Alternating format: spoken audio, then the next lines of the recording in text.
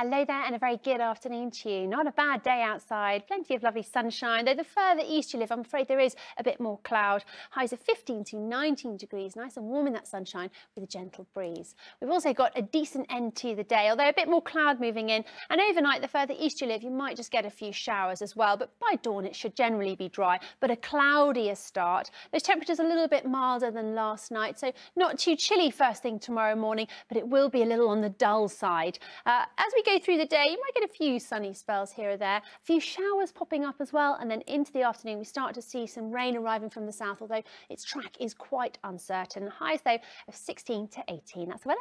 Here's the pollen.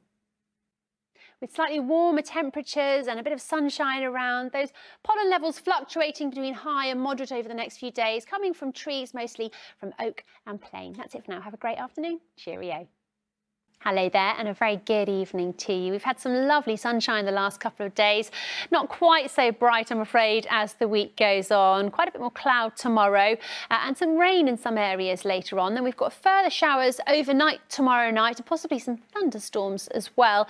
But it does continue, be pleased to hear, stay warm. Let's take a little look at the pressure chart. And we've got a few fronts coming in over the next few days, bringing some rain. At the moment, it looks like we're on the edge of quite a lot of it. So you might manage to avoid it, but if you do catch a shower or some rain, then it could well be quite heavy and there may well be some thunderstorms in the mix as well. Just one thing to look out for.